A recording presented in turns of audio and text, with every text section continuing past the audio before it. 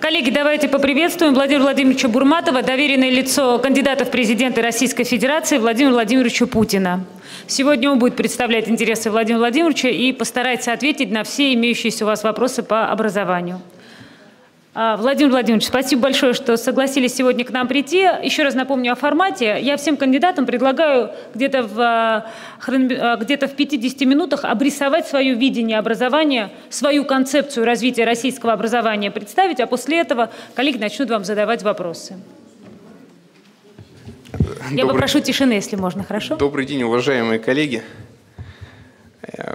Ну, во-первых, действительно, с большинством коллеги, потому что я, несмотря на то, что сейчас сосредоточился на работе в Государственной Думе, в Комитете по образованию, продолжаю заведовать кафедрой политологии в университете имени Плеханова. Вот. За 5 минут точно не получится, даже не буду пытаться. Давайте 10 минут. Регламент можно?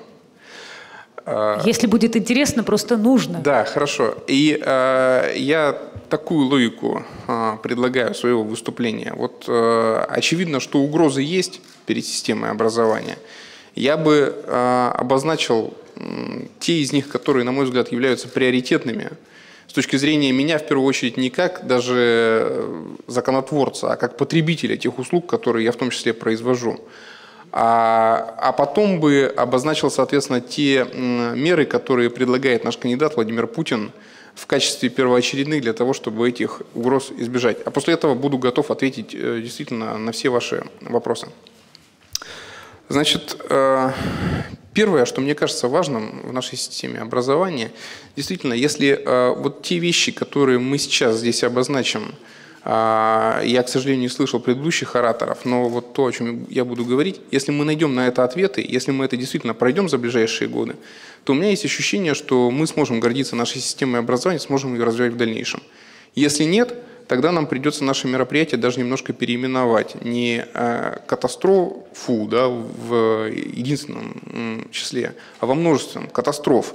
Потому что тогда мы столкнемся не с одной катастрофой в системе образования, а с целой системой, потому что это будет и катастрофа в сфере науки, в сфере исследований, в сфере промышленности, в сфере производства, экономики и так далее. Все взаимосвязано. Об угрозах. Мне кажется, что одной из основных угроз является тот дисбаланс в системе образования, который у нас сейчас сложился, и внутри самой системы образования, и между системой образования и системой экономики. Очевидно, что у нас какое-то фантастическое количество людей стремится получить высшее образование, прийти в вузы. Значит, сейчас это там в районе 57%, это очень большая цифра. Объективно мы уже там по этому показателю обогнали даже самые развитые экономики. И дальше мы ждем только увеличения этой цифры. Я здесь подчеркну особенно. Действительно, значит, учитывая, что эти люди зачастую приходят на такие специфические специальности, которые являются модными, но не являются приоритетно востребованными системой экономики, мы можем столкнуться, и уже сейчас сталкиваемся с дисбалансом и трудовых ресурсов в том числе. В самой этой системе нет ничего порочного, да, если экономика востребует этих людей. Другое дело, что на сегодняшний день пока мы сталкиваемся с тем, что скорее не востребует.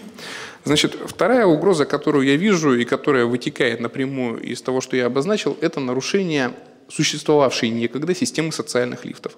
Вот сегодня можно сказать, что те социальные лифты, которые когда-то, значит, у нас были выстроены, которые когда-то работают либо плохо, либо не работают совсем. Неработающие социальные лифты не дают человеку возможности прогнозировать свое будущее, не дают зачастую возможности связывать это будущее с конкретной стороной, в нашем случае с Россией. Далее. Кадры. Однозначно одно из самых болезненных мест в системе образования, в том числе для меня, как для заведующего кафедры, у меня 40 человек почти на кафедре трудится. Значит, кадры в нашей системе, в системе образования решают чуть больше, чем все. Это понятно, я думаю, что здесь присутствующим точно объяснять этого не нужно. Но система, значит, заработных плат, в первую очередь я сейчас высшую школу имею в виду, значит, система стипендиальная, она заставляет подрабатывать как тех, кто учит, так и тех, кто учится. На мой взгляд, и то, и другое является порочным фактом. Это еще один из таких моментов, на котором я бы хотел заострить внимание. Далее это те программы и те методы, которыми мы пользуемся. В первую очередь в данном случае я имею в виду систему общего образования. Очевидно, что многие из них являются устаревшими, и от них постепенно надо отходить, и эту систему надо реформировать. Вот. Ну и, конечно, в качестве последнего, ставя многоточие, назову угрозу, которая мне видится в восприятии нашей системы образования как системы образования на всю жизнь. Во всем мире давным-давно эта система уже является системой образования через всю жизнь. Вот, я подчеркиваю, что далеко не все вещи, которые я считаю такими значимыми и первоочередными для решения. Тут любой из сидящих назовет еще. Я просто хочу себе побольше времени оставить на то, чтобы перечислить те меры, которые предлагает Владимир Путин в качестве их решения. Я начну с социальных моментов. Почему? Потому что, еще раз, это кадры, это люди, это самое главное. Здесь то, что предложено Путиным, и то, что сейчас уже начало реализоваться в системе общего образования, доведение заработных плат учителей и школ до средних по экономике. Я посмотрел статистику, в значительной части регионов это сделать удалось. Безусловно, не везде. Безусловно, зачастую в школах это средняя температура по больнице, и все мы понимаем, значит, что зарплата директора не тождественно зарплате учителя, а зарплата учителя не тождественно зарплате, там, например, технички, которая там работает. Тем не менее, значит, первый шаг сделан. Он не исчерпывающий, но нас сейчас то же самое ждет в системе высшей школы, поскольку вот я просто смотрю по своему университету, в том числе по своей кафедре. Если преподаватель начинает совмещать, значит, преподавать еще бывает, что и в 2, и в 3 вузах, значит, от этого начинает хромать не только учебный процесс, исследовательская работа, научная работа, сыпется, в принципе, работа кафедры как первичной такой основы любого учебного заведения. То же самое касается тех, кто учится, то есть студентов. Значит, то, что Путин сейчас предложил в разы кратно увеличить стипендию, то есть звучит пока цифра 5000 рублей, естественно, не является исчерпывающей цифрой. Это этапная цифра. Но, на мой взгляд, на первых порах, значит, на первых курсах это позволит, по крайней мере, студентам не совмещать, значит, обучение в вузе и какую-то подработку. Почему? Почему это важно? Потому что тогда государство просто вхолостую тратит на них деньги, на их обучение, а они в это время прогуливают занятия. Вот. То же самое, помимо высшей школы, нас ждет, и это обозначил Владимир Путин, в системе дополнительного образования. Там ситуация с зарплатами и с кадрами еще более аховая. Я прекрасно понимаю, значит, что все вот эти вот меры, они еще больше увеличат количество людей, желающих получить высшее образование. Но это объективно. Когда растет социалка, растет количество желающих попасть туда. Поэтому следующая мера, которую совершенно логично предлагает Путин, это создать значительное количество высокотехнологичных рабочих мест, которые могли бы востребовать такое количество выпускников. Обращаю на это внимание, потому что тогда наш недостаток, вот этот дисбаланс в системе образования, может превратиться в наше преимущество. То, что мы выпускаем большое количество подготовленных классных специалистов, которые востребуют, он называет цифру 25 миллионов. Для меня очевидно, что, значит, из ниоткуда взять эти 25 миллионов нельзя. Эта цифра складывается из тех рабочих мест, которые будут создавать люди, инвестирующие в нашу экономику, в экономику нашей страны, на фоне тех турбулентностей, которые есть в Европе, и рабочих мест, которые будет создавать наш бизнес. Тем не менее, Путин явно озабочен этой системой. Следующая мера, которую предлагает Путин, это наведение порядка в сфере высшего образования в части приема в вузы. То есть я каждый год работаю в приемной комиссии, я вижу, да, что иногда, в том числе на инженерные специальности, на такие очень специфические, поступают люди, которые объективно, к сожалению, на них учиться не готовы. У них просто не хватает знания, иногда просто, между нами говоря, таланта, для того, чтобы 4 или 5 лет отучиться по этой специальности. И вот здесь я уже обращаюсь к уважаемому экспертному сообществу, потому что здесь нам потребуется ваша помощь. Значит, и ревизии тех образовательных программ, особенно в части общественных дисциплин, по которым идет преподавание высших учебных заведений. Здесь нам без помощи общественности не обойтись, потому что эту ревизию, этот аудит должно проводить экспертное сообщество. Следующее, то, что предлагает Владимир Путин, это максимальное приближение максимальное приближение процесса обучения, процесса образования к процессу производства. Значит, он предлагает сейчас прикладной бакалавриат. Означает ли это, что это может быть реализовано только таким методом? Для меня очевиден ответ, что нет. Прикладной бакалавриат – это один из вариантов. Например, реализация это в качестве дуальной системы образования, которая, например, хорошо себя зарекомендовала в Германии, это другой вариант. То есть здесь просто либо станки идут к знаниям, либо знания идут к станкам, да? Но смысл просто, что расстояние между ними все сужается и сужается. То есть мы готовим специалистов конкретно затачивая их под определенную сферу деятельности. Я потихоньку заканчиваю. Коллеги, вот все, что я сейчас перечисляю, я могу это конкретизировать, отвечая на ваши вопросы, но по большому счету это все об одном и том же. Это о тех самых социальных лифтах, о которых я начал говорить в самом начале. То есть если человек понимает, что его ребенок может получить доступное, дошкольное образование, потом равнокачественное, я подчеркиваю это, потому что и наш кандидат делает на этом акцент, одинаково качественно для всех. Живешь ты в Ангарске, во Владивостоке или в Калининграде. Школьное образование, потом пойти в вуз, после вузовское. Но самое главное, что дальше образование через всю жизнь, это постоянная профессиональная переподготовка, дополнительное повышение квалификации и так далее. Вот это человеку дает уверенность в том, что он не пропадет, в том, что со своими компетенциями, со своими знаниями он будет востребован. Здесь последний момент, на который я обращу ваше внимание, это единый госэкзамен. 100% будут вопросы. Очевидно, что это один из элементов социальных лифтов. Вот понятно, потому что, с одной стороны, это создает возможность для людей из глубинки поступить в центральные вузы, с другой стороны, это элемент справедливости системы, но только в том случае, если ликвидированы очевидные минусы, которые сейчас уже понятны этой системы. То есть, если есть переход к более дифференцированной оценке знаний студентов. И как реформировать ЕГЭ, мы должны определиться с вами. Все, завершаю, последняя фраза. Уважаемые коллеги, я к сожалению, не слышал выступлений предыдущих ораторов, просто знаю многих из них. У наших оппонентов иногда есть такая тенденция к упрощению, к тому, что есть простые рецепты и простые ответы на сложные вопросы. Вот я этой тенденции исследовать не хочу, поэтому я вам честно заявляю, что без вас у нас ничего не получится. Без привлечения экспертного сообщества, в том числе к закону об образовании, по которому сейчас наверняка будут вопросы, мы создали 18 экспертных советов при нашем комитете Государственной Думы. Поэтому с вашей помощью, я надеюсь, мы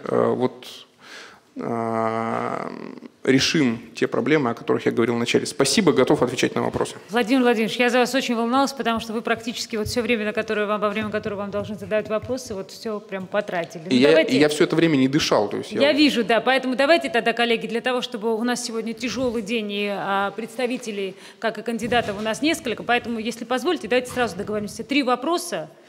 И после этого мы Владимира Владимировича отпускаем. Хорошо? Но хочется, чтобы это были очень важные вопросы, на которые вы, возможно, не нашли ответы в статьях Владимира Владимировича Путина, или у вас возникли какие-то вопросы в связи с этими статьями, в том числе и с той статьей, в которой так много говорилось об образовании. Я тогда, можно так как, я так понимаю, Старостин, мы хотели, задать вопрос? Буквально, если можно, я начну тогда с господина Старостина, а потом тогда, как мы и договаривались, еще 2 вопроса от вас. Хорошо, Владимир Владимирович? Я готов к любому формату. Все.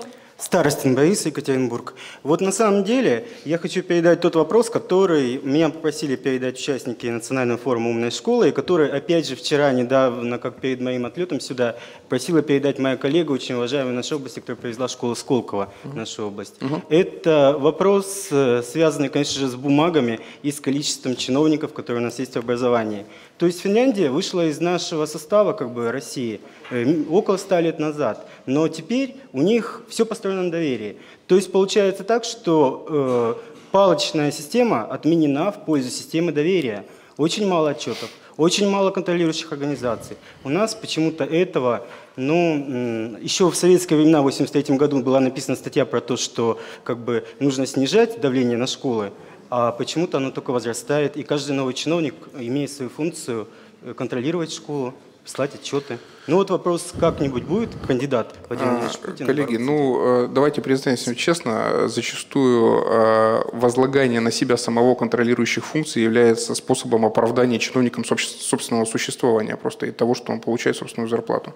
Для меня, например, я могу об этом говорить абсолютно открыто, поскольку, еще раз повторюсь, тоже являюсь потребителем услуг и понимаю, что 60% времени кафедры уходит на то, чтобы вы про школу сказали, а для высшей школы это в том числе характерно. То же самое и для дошкольного образования. Значит, вот смотрите, здесь вопрос очень, на самом деле, тонкий. С одной стороны, вот сейчас, по крайней мере, то, что идет, тот посыл от Путина, который идет, например, по системе дошкольного образования, которая еще более завалена бумагами, чем вот, общее образование, этот посыл следующий, о том, что максимально дебюрократизировать эту систему для того, чтобы, значит, она максимально быстро и эффективно развивалась. Но тут встает всегда, любая палка, она о двух концах. Встает вопрос, а как тогда обеспечить качество тех услуг, которые предоставляют учебное заведение? Здорово. Я на самом деле за систему доверия. Но система доверия, вот просто я вам могу привести в пример ряд, там, например, коммерческих и даже ряд государственных вузов, где даже существующие системы, которые просто занимаются натурально продажей дипломов в рассрочку, по факту. На 4 года рассрочка, человек платит эти 4 года, никаких знаний. Вот. Это при сегодняшней системе контроля. Поэтому здесь тенденция, я бы ее обозначил следующим. Да, дебюрократизация, но при этом с сохранением функции контроля за качеством. Вот здесь важно найти золотую середину. И вот я просто сейчас смотрю, значит, как эта процедура ведется, например, по дошкольному образованию.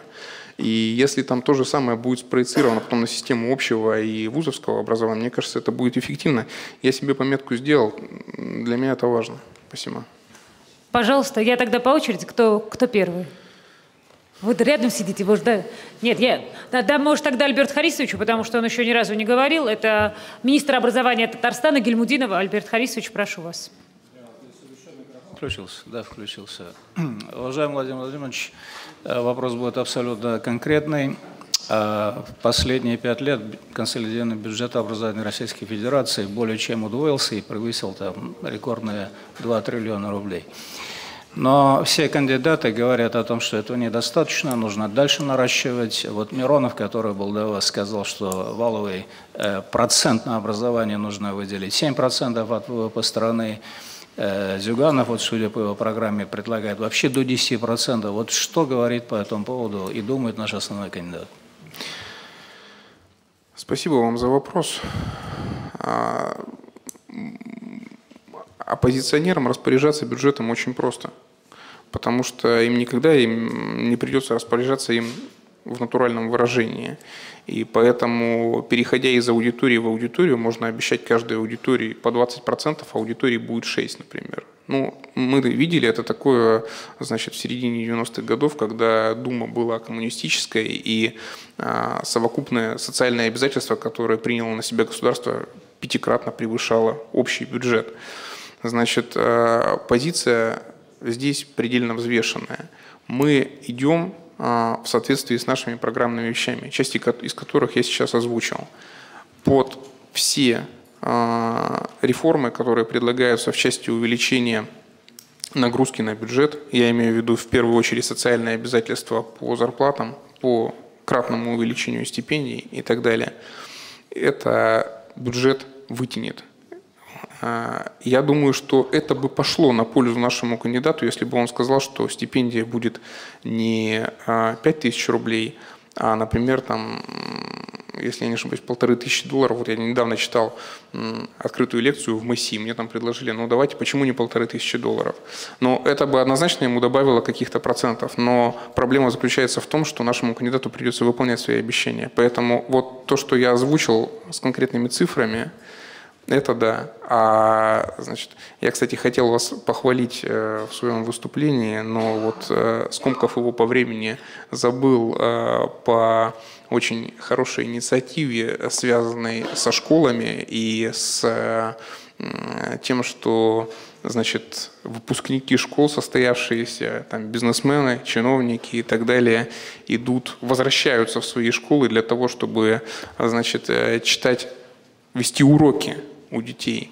Вот это, мне кажется, таким одним из прообразов школы даже не будущего, а уже на самом деле везде-то настоящего, а мы к этому вот только идем, поэтому спасибо вам вот за это начинание.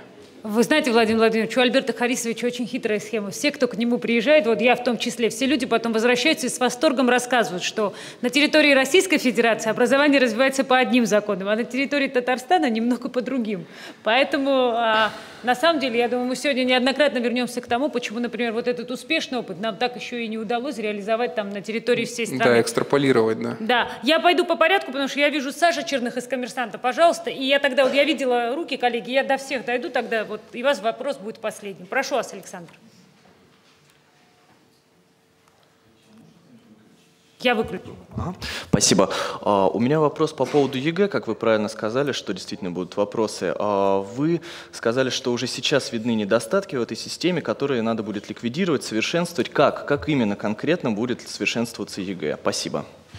Я еще раз повторю, что у меня нет ответа на этот вопрос, поскольку этот ответ должен быть сформулирован не Путиным и не министром образования, уж тем более, а он должен быть сформулирован, во-первых, экспертным сообществом, это раз, а два, потребителями этих услуг. То есть в моем понимании, вот я просто недавно вернулся со съезда директоров школ в Челябинской области. Я там получил огромное количество поправок, во-первых, к закону об образовании, с другой стороны, различных вариантов, от них даже, от одного сообщества, различных вариантов реформирования ЕГЭ.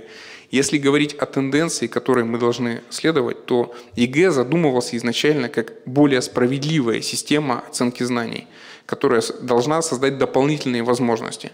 Однозначно, что по крайней мере два больших плюса у него есть. Он снизил, вот я как человек, значит, работающий в высшей школе, я могу сказать, что он снизил коррупционную составляющую в вузах однозначно, не сведя на нет, может быть, но снизил существенно. И второе, он сделал более справедливую систему поступления, потому что у меня вот округ в Челябинской области сельский, и у меня из школ, даже не в районном центре, а в деревнях, дети поступают, в том числе в Москву, в Санкт-Петербург, благодаря тому, что просто хороший преподавательский состав и классный директор школы. Вот, ну, без обиняков говорю. Вот. Но, тем не менее, значит, тот основной минус, который сейчас есть, это, на мой взгляд, исключительно свою точку зрения сейчас выражаю, значит, как представитель экспертного сообщества, значит, это недостаточная проработанность дифференцированной оценки знаний. То есть на это жалуются вот буквально все. Это самая часто встречающаяся претензия к ЕГЭ.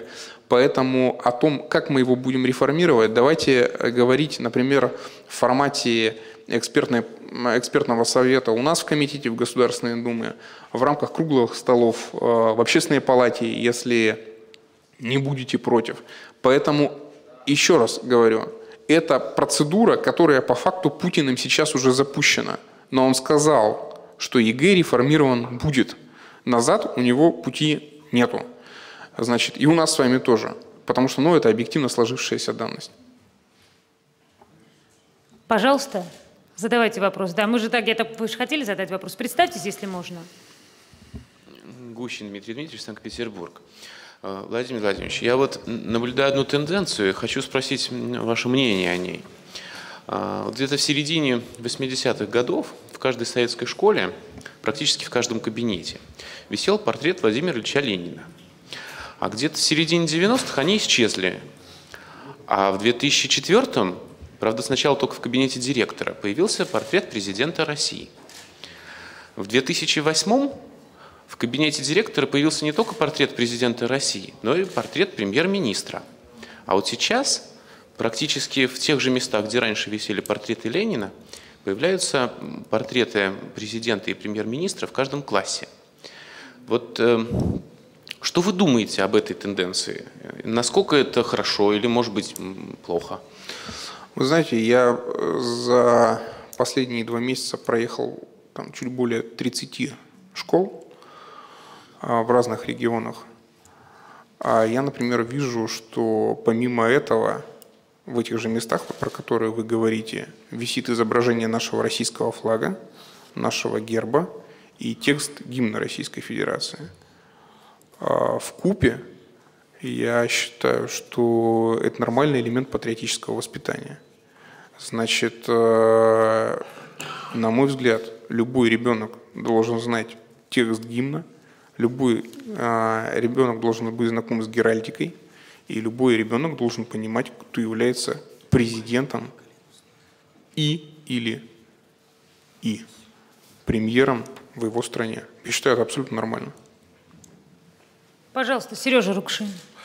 Я бы очень хотел задать вопрос, ответа на который я не нашел в программе Владимира Владимировича Путина, а он нас всех беспокоит. Меня он беспокоит трижды. Как заместитель директора школы, как директор математического центра и как преподаватель педагогического университета.